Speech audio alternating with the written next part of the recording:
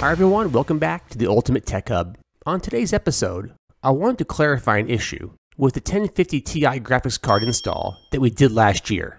It's not really an issue, but more of a clarification.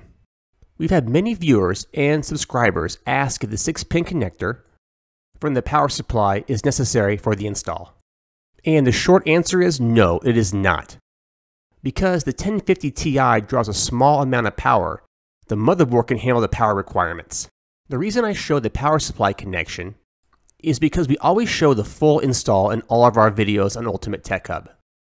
One benefit to not using the 6-pin connector is that it's one less wire taking up space in your PC chassis.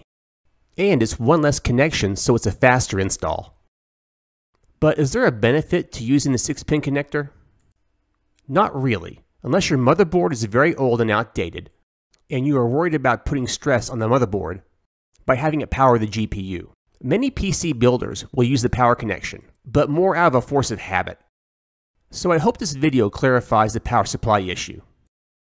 Here's the link to the 1050 Ti install. And be sure to watch our video on the 1050 Ti versus the 1660 Ti. The link will be at the end of this video. And remember, if you like these videos, give a thumbs up and share it. If you love it, hit subscribe. It's free. Thank you for watching.